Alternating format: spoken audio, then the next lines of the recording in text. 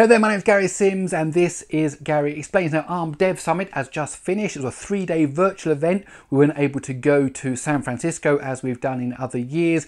Lots of interesting things to learn, and buried amongst all the different announcements was talk about the processors that Arm are going to release in 2021 and even into 2022. And they've got interesting names like Matterhorn and Makalu. So if you want to find out more, please let me explain. Okay, let's start with the Cortex A processors. That's what you have in your smartphone, a Cortex A77, Cortex A78, whatever. Okay, and Arm produce a new Cortex A processor roughly once a year, and the chip that will be coming out probably be announced around May of next year, so May of 2021, is Matterhorn. And we know that between Matterhorn and then the next one, that's Makalu, there's going to be generally a 30% performance increase compared to the Cortex A78. So if you do a bit of maths there, that means about a 14% increase for Matterhorn, and then a 14% over that for Makalu. So we know that we're going to be getting some great performance increases, and these are for single threaded performance increases. So obviously then, depending on how many cores they're put into, will change the multi-threaded setup. No talk about the frequency, no talk about whether that's 5 nanometer, 3 nanometer. We're assuming 5 nanometer for both of those processors. So that looks like we're going to see some really interesting stuff. Now, what's it going to be called? Probably going to be called, well, if we had the Cortex A77, we had the Cortex A78, well, it's going to be the Cortex A79, I would guess. And I would really hope also that we get an X2, a Cortex X2, based on the same microarchitecture, but for those key customers who want to bring that extra performance with greater silicon space, greater caching, and so on, just like we had the X1 this year. Then, as I mentioned, into 2022, so kind of spring of 2022, late spring, early summer of 2022, we're going to see Makalu, which again, overall, compared to the Cortex A78, is going to bring a 30% single core performance increase. Again, as I said, probably on 5 nanometer. Now, what will it be called? Cortex A80? It's a possibility, though maybe now, because they're going out of the 70s into the 80s, maybe they'll do something. The marketing team will do something with the naming, who knows? And of course, it would be great also to see an X3 variant that comes out of that. But what we do know is therefore that over the next couple of years, Arm are very confident they're bringing double-digit performance increases over each generation, and that's certainly something we can look forward to. Now, one of the interesting things we found out about Makalu is it's going to be a 64-bit only processor.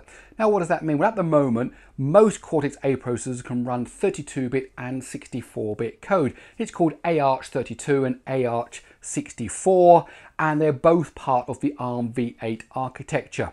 Now, if you've got a Cortex A77, you've got a Cortex A76, it can run 32-bit apps, 64-bit apps without any problem. However, from Makalu onwards, for the big cores, and we'll talk about why the big cores in a moment, it's only going to be AArch64. So all that 32-bit stuff just goes away. So what do you get from that? You get two things. First of all, better performance, because 64-bit offers better performance than 32-bit. And also, you can remove any of that silicon in there that was dealing with the 32-bit stuff. It can just get pushed out of the way because it's no longer needed. Now, it's not really a problem, of course, because Android has been 64-bit since way back with Android version 5. And since August of 2019, Google has been insisting that developers who upload apps to the Play Store upload both a 32-bit and at least a 64-bit version so that there is that compatibility. So when Android finally moves over to just 64-bit only, then that's not a problem, because most of the developers have already now, since last year, and this is 2 years in advance, you've got this 3-year period where everybody's making sure that their apps are fully supported on both 32-bit and 64-bit. In fact, Arm have got a statistic that says that actually over 60% of apps are already 64-bit compatible, and the 40% of apps that are not 64-bit compatible are actually mainly based in Asia and outside of Google's kind of domain, outside of the Play Store area, and those companies will really need to kind of start mandating support for 64 bits. Now, I said earlier on only in the big cores. Well, why is that? Well, a standard smartphone SoC has 8 cores in it. 4 of them will be high performance big cores like the Cortex A77, the Cortex A78, and 4 of them will be power efficiency cores like the Cortex A53 or the Cortex A55. And those cores are used, for example, when you are just checking your Instagram, when you're watching a video. You don't need those high performance cores to be used to do something that's really relatively slow in terms of smartphone performance. Now, the big cores going forward from Makalu onwards will be 64-bit only. However, the little cores, like the Cortex A55 that there is now, will be both 32-bit and 64-bit, or there will be variants of them which will support 32-bit and 64-bit. And the reason for that is that in some markets it's still popular to have octa-core phones or quad-core phones that are only based on the efficiency core. So a quad-core A53 or an octa-core A53, an octa-core A55.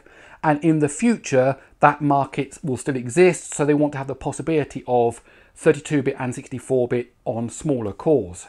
Now, what that probably means is that one of two things, and I'm not quite sure which way it is. It either means that we're going to get a new power efficiency core sometime at the, when Makalu is announced, and that's going to come in both a 64-bit variant and a 32-bit plus 64-bit variant, and then the chip makers can decide, well, what they're building. Do they want the 32-bit code included in the smaller cores? If they're going for 64-bit big cores, that doesn't make any sense to have 32-bit support in the smaller cores.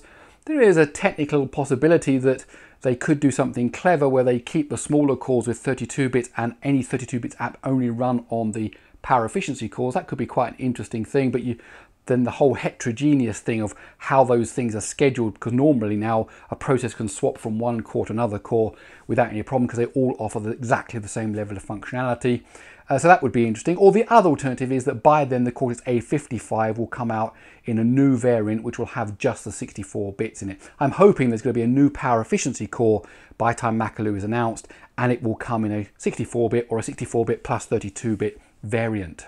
Now, another interesting thing that was announced at the show is Project Triffid. Now, a Triffid, for those of you who don't know, is a man-eating carnivorous plant that was invented for the story by John Wyndham, 1951, the day of the Triffids. Kind of a bit of a cult thing in British society. Lots of movies and TV adaptations of this story. We're here because of the Triffids. Triffids. Now, Project Triffid is a very ultra low power microprocessor. It requires such little power that it can actually be activated just by the energy you get from an RFID scan, and it uses non-volatile memory, which basically means it gets enough energy, it kind of boots up, it carries on doing what it was doing, and everything it writes is in non-volatile memory, which means when it loses all its energy, the status is staved, and then when it gets enough energy again, it kind of boots up and then carries on what it was doing, and that could have been 2 seconds later or 20 hours later, it doesn't matter, and it then shuts down again.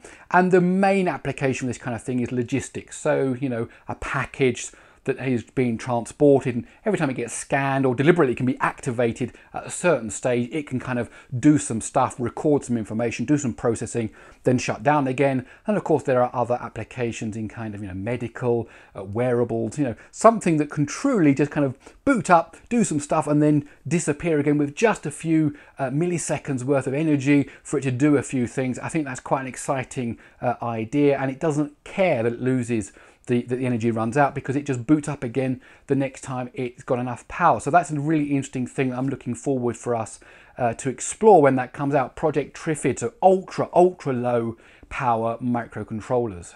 And the last thing I want to talk about is really just a recap of an announcement that was made a couple of weeks ago about the Neoverse processors. Now, Neoverse are Arm's server processors, and they have proven to be incredibly popular when you think about the offerings from Amazon and what they're doing with the Neoverse processors. And in fact, most cloud providers are now offering Arm-based solutions for the server, and it's great in so many different domains, particularly if you think about gaming, game streaming.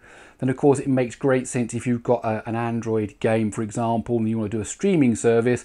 Well, if that runs on an ARM chip, just like it does in your phone, but it runs on that in the server, and then couple that with a powerful GPU that can be segmented to serve different threads on the CPU, then you've got this kind of gaming solution. And I know that NVIDIA do that kind of thing. Their GPUs can kind of be partitioned up so that each one serves a different client, and then combine that with an actual ARM CPU. Anyway, I diverge. There is the Neoverse N1 at the moment. ARM have now announced the Neoverse V1. Now the V1 offers a 50% single core performance boost compared to the N1, and it also offers scalable vector extensions. Now, scalable vector extension is really interesting technology. It's what you find in the A64FX, which is part of course, that supercomputer that has now got the #1 spot, an ARM-powered supercomputer. And if you want to know more about SVE, do tell me in the comments below, and I'll think about putting a video together. And they also announced the Neoverse N2, which will offer a 40% increase in power compared to the Neoverse N1, whereas the V1 offers 50%, but here's the difference. The V1 concentrates mainly on performance, so it can use more energy and therefore get a bit hotter, which means kind of the practical limit is 96 cores in a CPU, whereas the N2, because it uses just slightly less power, but still offers a 40% increase compared to the N1, it can go up to 128 cores. So it depends on whether you need that kind of brute force, single-threaded performance, or whether you need lots and lots of threads, and actually being able to go up to 128 threads is better than having a 50% increase compared to a 40%. So there's not much of a trade-off here, but you get those extra cores. And of course, in the data center, every time a connection is coming in from the internet, from whatever, having those extra cores is really useful, because you can run each of those connections on its own core and get it serviced quickly and then dispatched, and the next connection comes in. So that's why multi-threaded cores are really important in the data center. Okay, so that's it. My name is Gary Sims. This is Gary Explains. I really hope you enjoyed this video about Matterhorn and Makalu and all these other Project Triffid and so on. If you did, please do give it a thumbs up. If you like these kind of videos, well, please stick around by subscribing to the channel. Okay, that's it. I'll see you in the next one.